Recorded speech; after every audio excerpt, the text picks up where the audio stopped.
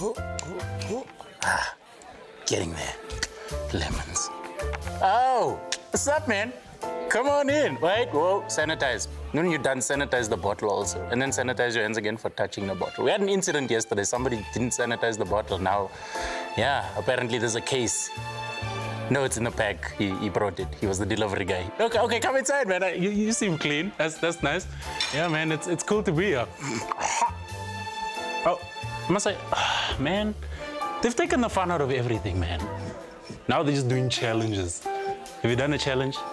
You look like a don't rush challenge. No, savage challenge. No, ice bucket challenge. You know what you should stop doing? Challenges. Yeah, please. Do the nothing challenge. You did it, well done. Here's your award. Jokes. This is the you don't get an award challenge. Didn't see that coming out, did you? You know who doesn't do challenges? Great people. People who do amazing things in life. Like this next man. You've heard his voice everywhere. You've seen his face everywhere. I mean, if you say his name 3 times in the mirror, an invoice appears. Ladies and gentlemen, it's Jason Goliath.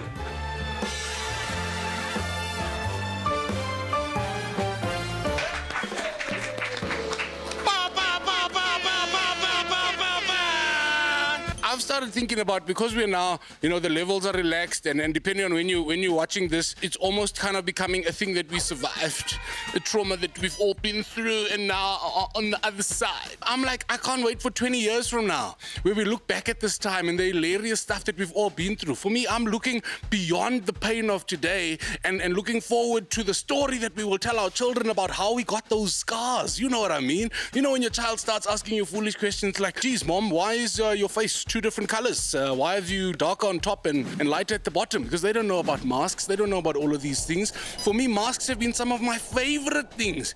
Masks have protected us from stinkback mense. You know those people with the honky breath. They're the most confident people. I don't understand it. You were eating kakas last night, and now you want to tell me secrets. And those people, they don't know social distancing. Those people always want to be here. They always want to be here, and they always have like an extra lung, because when we speak, it's normal. But when they speak, you know, when you can feel the breath, your shirt starts...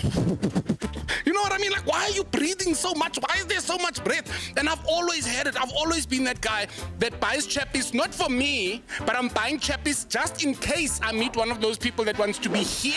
You know, when you've met someone, when they walk in and breathe, the temperature in the room changes. When they breathe, smoke alarms start going off, small children and dogs start running away. Their breath almost has like a color. It looks like those old dental commercials where you can see the corona coming out. You know what I mean? Those people, I'm always like, thank goodness now they've got to wear a mask. And what you notice about them, they're always crying. Why? Because they're smelling their own stunk, mont, rotten sis. Thank goodness for masks. A mask has saved me so many times. Other than the fact that I don't have to smile anymore, because I'm fat. My eyes look like I'm smiling all the time. So for me, embrace the mask. If you're not wearing a mask anymore, put the mask back on, because it's probably you with your stunk mont. That's why you don't even want to wear the mask. I burped once. I smelled a Russian from 2007. Guys, tell me Pineapple was not a thing in your neighborhood. That's what my dad calls it. He doesn't call it pineapple beer, he calls it Pineapple. And you know why we called it Pineapple? Because you saw rich people for the first time in their lives making their own beer in their backyard. I saw people on Discovery. They pay medical aid, but they are still there buying pineapples and making them rot, using yeast. Now people are mixing, Googling recipes. These things were hilarious, because it was always those people, nah, but it's craft beer. I was like, it's not craft beer, it's cock beer. It's close, but it's definitely not the same thing. What are you talking about, craft? My dad is one of those people, because my dad loves beer. Listen, my dad has beer with Kellogg's in the morning. My dad is a beer guy. My dad calls me up the other day and he's just like, how's it? How's it? And I'm like, away. And he's like, listen, there's been an explosion. So I'm like, an explosion? What do you mean? You live on a farm. My dad lives like outside of Scottsboro, there in the sugarcane fields. I'm like, what did you do? He's like, no, there was an explosion. And I was like, what happened? He's like, no, the Pineapple. I'm like, how did the Pineapple explode? He's like, I didn't burp it. I'm like, what do you mean burp it? Did you have another child again? And you didn't tell me about it. And he's like, no, I stopped having children 7 years ago. I'm like, who are these people anyway? I didn't burp it. I'm like, well, what do you mean you gotta burp it? He's like, no, because you put yeast in it, you have to burp it. What happens is you've got to open the thing. You know that thing, you've got it, and then he didn't do the, and then 2:30 in the morning, he says the thing exploded. Where did he keep it? In his bedroom. Why? Because he's dumb. He's dumb. The only wise thing about him was he said, yeah, at least I had a big cock before I went to sleep. Otherwise, it could have got messy. That thing woke me up rough. And I'm just like, Dad, take it easy. For goodness sake, just calm down, relax. He says the only way to enjoy Pineapple is you've got to add 20% imagination. Because he says it tastes cuck and it doesn't really make you drunk. But if you just imagine, if you just remember those times when you were actually drunk, you're going to be fine.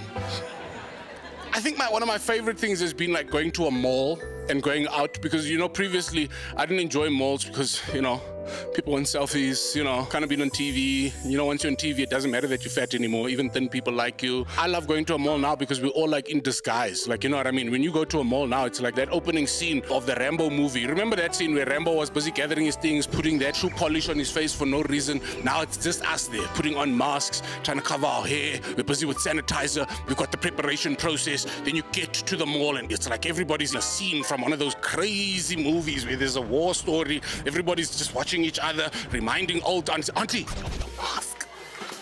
There's always that auntie, sorry, your mask, auntie, your mask, because you forget it in the car. Now we're finally all there. Everybody's nervous. Everybody's nervous. And this makes me happy because before it used to only be me that used to get nervous in the mall, but now everybody's nervous. And you know why people are nervous? Because there's that security guard at the door. You know that one that's taking his job far too seriously. Like when he grew up, he was watching Bad Boys and he thought he's gonna be Martin Lawrence and Will Smith. And now he works at Cresta Center and he wears steel tip shoes for no reason. But now that we've given him that gun, because you know you've seen him with those, you know those thermometers, where he's giving him that gun, where the guy is, instead of holding it normal, he's even holding it a little bit like a tsotsi. Like, you know what I mean? You walk up to the O, he thinks he's Rambo, you know what I mean? He's got the mask on, he's got the camouflage things, and as he comes, he's like, hey, sorry, temperature,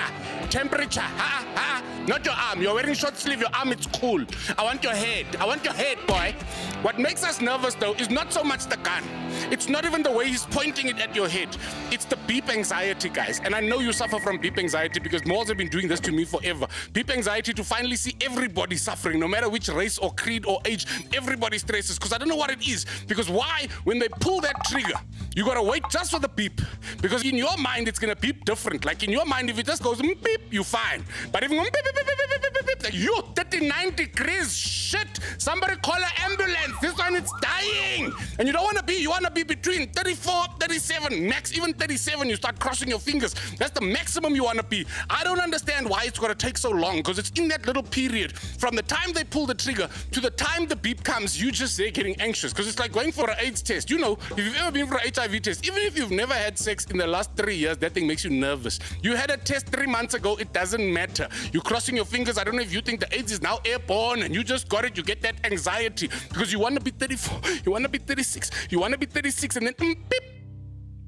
And then the guy goes, okay, next. I'm like, no, bruh, show me the numbers. Show me the numbers. He's like 36.5. I'm like, VR6, boy. All day, every day. VR6. Inside the mall is where my anxiety normally peaks. And this is where I've had it forever. And you guys are only experiencing it now with the gun. Because what will happen is I'll be there doing my shopping. You know me, I'm a modeler. I go there, buy the XXX size designer clothes, you know. Nice things, me and Okwobus Visa, same WhatsApp group, you know what I mean? Just looking cute. Then I'm walking out with my huge bags. You know, they've only got 3 t-shirts in, but when the t-shirts are my size, you know what I mean? And then, you know, as you walk past those, what do they call them? You know, those shoplifter devices. As you walk past those shoplifter devices, if those things beep, I don't know if it's my Eldorado Parkness, I don't know if it's like my current heritage coming back from a couple of generations ago, but if that thing beeps, even though I know I've paid, even though I know I've never stolen a thing in my life, there's something in me that when that thing beep, beep, beep, beep, I start accusing myself, Jason, did you black out and steal things again? You know, you just start patting yourself down. Now I'm laying on the floor with my hands behind my back and the guy's like, no, man, this one has got a problem. Sorry, sir. Sorry, sir. No, it wasn't even this thing. There's somebody at 39 degrees. We sent them home. They're going to be fine. That anxiety's been with me forever. I'm so glad that that anxiety is now with you. My whole point is this. Happiness is not for free.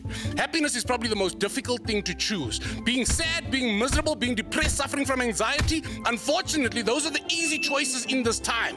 My advice to you, wake up, choose and find your happy, because nobody's gonna dollar for you. Nobody's waking up thinking about you and your happiness and how to make you feel better about your cuck life. So all you've got to do is believe in yourself. That's why I wake up, look myself straight in the mirror like this, and I'm just like, you mean you're going in the world like this, boy?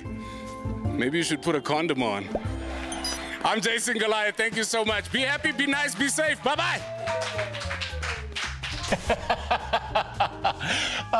Jason Goliath. Oh man, he wasn't lying. Because you know, behind the mask, you think it's just a face, but behind the mask, it's a hey, I'm a skeleton.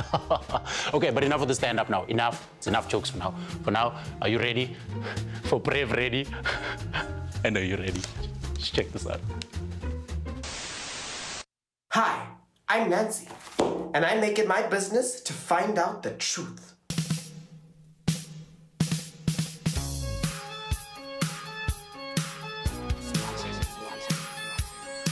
And there's no AMC pot I can't get to the bottom of, and no friend that I can't catch. So how's your masala? Homemade masala? Huh, please. Who does she think she is? Gorima? Yeah, speaking of so good, how's your designer? Personal designer? You see that Punjabi over there? I saw 5 people with the same one. Speaking of money, how's your son? Son, they know. They know you're a nurse and you're not a real doctor. The cake was sweet, but the aftertaste was store-bought.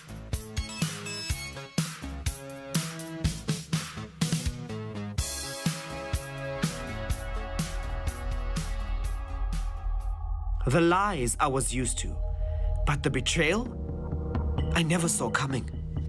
What is this? Huh? What? What is this? What? Huh? I don't know. You ate a cake? No. You ate a cake.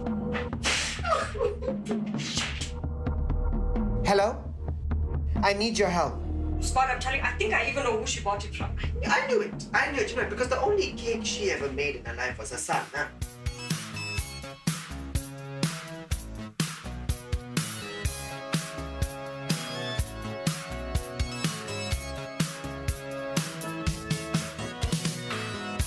I'll get to the bottom of this.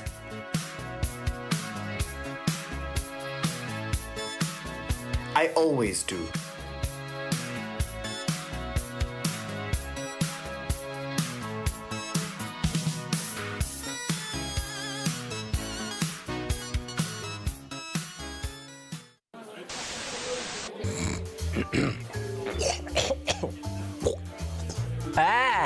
No, I didn't.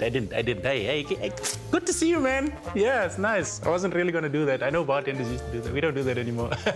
Only when there's no water. But don't worry about me and this class. Our next guy, ladies and gentlemen, he has been a part of the National Arts Festival for the past 25 years. But that doesn't mean shit because so is corruption. You know, he's actually the dildo of comedy because he's small, he's energetic, and so much pleasure. Oh my gosh. Ladies and gentlemen, it's Rob van Vuuren.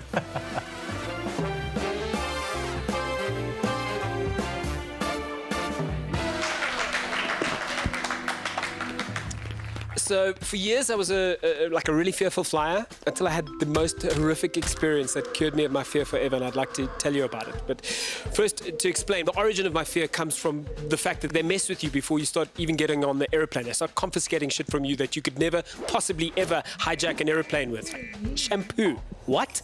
What, are you going to wash that plane right out of the air? I once had a pair of nail clippers confiscated from me before I got an airplane. How the fuck am I gonna hijack a plane with a pair of nail clippers? Wow, I'm gonna cut your nails really far back. It's really sore. I once had a skipping rope confiscated from me before I got the airplane. How am I going to hijack an airplane with a skipping rope? I'm taking this fucking plane down.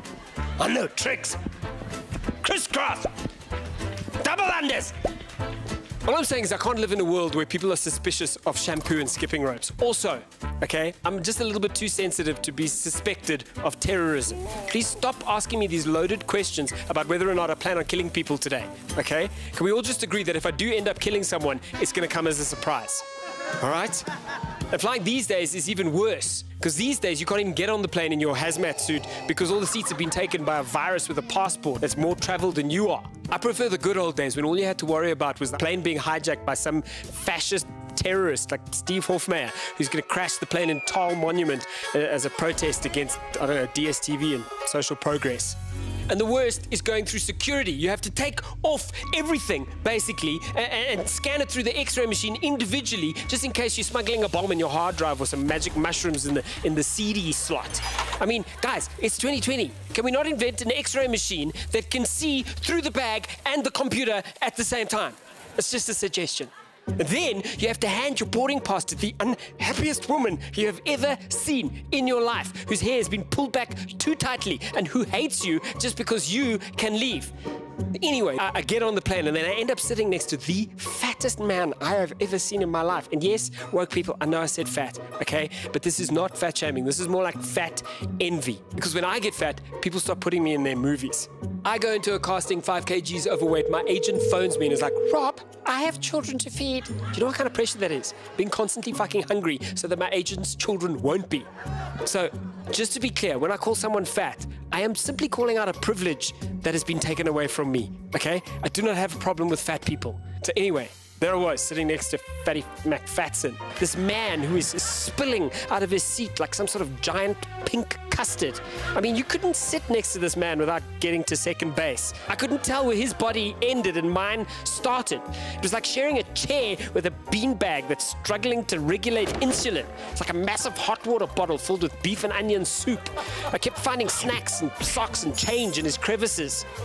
My ear at one point was right up against his, I don't know, his chest or his lats or his ribcage. I can't tell, but what I could do is hear his organs crying for help. Help! Help us! We don't know what we're doing here anymore. We're just swimming around in here. I mean, what's the pancreas doing in the sternum? Backstroke, that's what it's doing. You know the kind of guy I'm talking about, right? It's the kind of guy that no matter what the weather, he's always wearing shorts and flip-flops. Like, he'll go to the coldest places in his shorts and flip-flops. Like visiting his racist brother-in-law in wintry England, shorts and flip-flops. Hiking through the Arctic tundra, shorts and flip-flops. What's the coldest place on Earth? The frozen food section in Woolies, shorts and flip-flops. And this day on that plane was no exception. He was sitting there in all his flip-flop-feeted glory. And to top it all off, he's got this one big toenail that for some inexplicable reason, he's just decided to let grow. He's like, go boy, you are free now. It's the kind of toenail that's grown over the toe and along the floor. It's like a toenail with its own central nervous system. It's the kind of man who wakes up in the middle of the night with his foot wrapped around the fridge door and food strewn about him. He's like, what happened? The toenail must eat. That's what happened.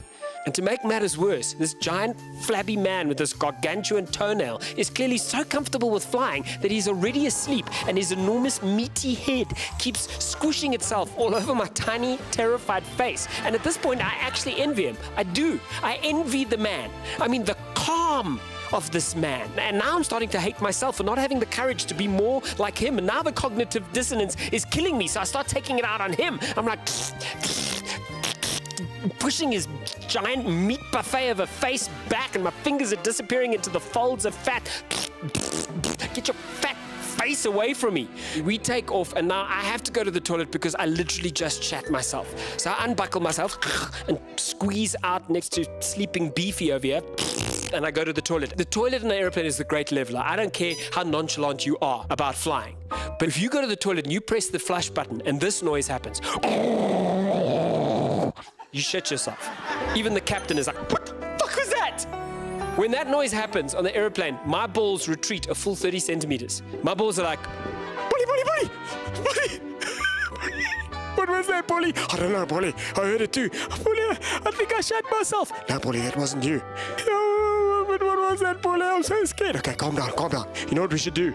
We should ask the penis. He was out front. Psst, don't call him that. You know he hates it when you call him that. I'll call him. Hey, prick. Where are you, you cock? I'm trying to get out of the asshole. By the way, we did shit ourselves. So after I clean myself up, I return to my seat and sit down next to the giant sleeping man. And as I'm sitting there, trying to calm down, I hear this voice. Hey, you. It's coming from next to me. I look. I'm sure the man's sleeping, so I check to see if he's sleeping. He's definitely sleeping, so now I'll try to go back to calming myself by reading. And at this instance, it wasn't even one of those shitty magazines. It's the little safety manual. You know the safety manual? The book that tells us what to do when we all die? So I'm sitting there reading through all the various positions in which you can kiss your ass goodbye, and then I hear the voice again. Hey, you, down here. It's the toenail. The toenail speaking to me. Yes, it's the bloody toenail, man. What's your bloody problem? I'm thinking I probably I probably shouldn't have had those mushrooms before I got on the plane, because they were hard enough to get into the CD slot in the first place, and then I went to the toilet, my balls started talking to each other. Shut up, shut up, shut up, shut up! Listen here! I'm gonna hijack this plane. I'm gonna hijack this plane. I'm gonna kill everyone on board. I'm gonna kill you too. You are pretty aggressive for a toenail, bro. Yeah? Well, you try being attached to this doers your whole life. I'm gonna hijack this plane. I'm gonna kill everyone on board. Kill you too. Okay, fine. Do what you gotta do. Oh, fine, I will. Well, okay, we'll go. I'm gonna go. We'll go then. Go now. I'm going right. We'll go. I'm going.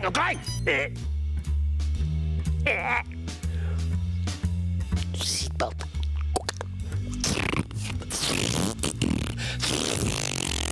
And then this mutant toenail starts dragging this giant sleeping man off of his chair, going, I'm gonna hijack this plane. I'm gonna hijack this plane. The man does not wake up at this point. He's fast asleep. His face is slamming on the chair, being dragged along the aisle as the giant mutant toenail drags this enormous man towards the cockpit of the airplane, going, I'm gonna hijack this plane. I'm gonna hijack this plane. And in that moment, I thought to myself, if only they'd let me bring my nail clippers on board. This could have all been avoided. In the end, the mushrooms wore off and I realized there was no fat man. It was just my own suppressed inner self-loathing, manifesting as an outdated form of prejudice fueled by the unrealistic expectations of a cruel society obsessed with physical perfection and the subsequent vicious interplay between shame and rage. There wasn't even a plane. I was actually in the botanical gardens the whole time. Naked, swaying precariously in the canopy of a thorn tree. The whole thing did incidentally cure me of my fear of flying, though. And as a footnote, the toenail and I, best friends. Okay, I'm Rob from Vuuren. Gonna take some mushrooms. There I was, pre-lockdown, living my best life, walking through the mall. When this one day I decided, you know what? I'm just gonna browse. I'm gonna leave the mall with something. I just don't know what it is yet. You know, I come across Incredible Connection. And as always, deals are incredible in that place. But here's where things get weird. Because as I walk into Incredible Connection, you know that person, the security guard at the door that looks after the Samsungs? You know, the Guardian of the Galaxy? Yeah, Guardian of the Galaxy gets up. I think nothing of it. I carry on my journey. Now, you know when you go into a place and you're busy looking through things, but you can feel someone is watching you. I'm having this feeling, man. But I'm doing my business. I'm ignoring it because I'm there for the deals. Now, eventually I get to the aisle and, you know, I'm in the aisle and I'm looking at the things that I'm supposed to be looking at, but I can feel the eyes are piercing my head. They're here, two of them just here. And I turn my head and I look down the aisle and the security guard is standing there like this. So I'm like, is everything okay? Security goes, no, everything's okay. Are you okay? I'm fine. Second time, I'm like, no, I'm not gonna profile. Maybe this is how the security guard does the rounds. But here's where things get weird. As I'm browsing, I picked something up and something behind it fell. As I went down to look for it, the security guard went down as well. Now I'm like, no, this can't be it. So I thought to myself, wait. Make 100% sure, Eric Jansen, you are a man of progressive thinking. Don't assume the worst, always assume the best. Maybe you just have a bit of a vibe, but you can obviously disqualify that vibe by changing aisles. That's what I do. I change aisles, I appear in the next aisle, and security guard appears at the bottom of the aisle as well. Now I'm like, no, all of that out the window. I'm done. I have to catch the security guard so that I can confront her. Right, so I do that thing. You know that thing where if this is the aisle and this is the aisle and these are the products, I do that thing where I leave this aisle to go to this aisle, but I don't really go to this aisle. I stop in line with the products. And I just go back and I stand in that same aisle and I just look down the aisle. So security guard obviously thought I changed. She walks, she loses me. She comes back, she goes, hey, what are you doing? I'm like, lady, why are you watching me? She goes, I don't like the way you look very suspicious. I'm like, but I'm not doing anything. She's like, you need to take something, pay for it, and leave. I'm like, but can I not just browse? She's like, no, you've been browsing for long enough. So I left the store. You know, it really upsets me how people treat you differently when you wear balaclava in public. Yeah, so I went to steal something at game. That's not an admission of guilt, and you guys don't even know which game it is. That's why I work at a bar now. Yeah, I'm not allowed in public. This has been fun. This is a lemon. These are peanuts. This is a shaker. This is an award. My balaclava's in the car. I'm just gonna fetch it quickly. Lock up when you guys are done, please. Bye!